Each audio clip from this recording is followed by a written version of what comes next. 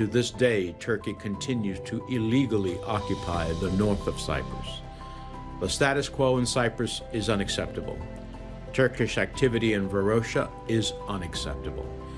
And Turkish human rights violations are unacceptable. We are committed to the Republic of Cyprus's sovereignty. We are committed to a bizonal bicommunal federation. And we are committed to the security of the entire Eastern Mediterranean. To that end, the President of Turkey must halt his provocations immediately.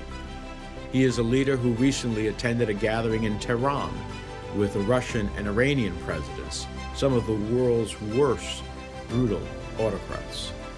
And I do not believe, given the long list of Turkish transgressions, the United States should be transferring F-16 fighter jets to President Erdogan. Fully lifting the outdated U.S. arms export restrictions on Cyprus is a priority.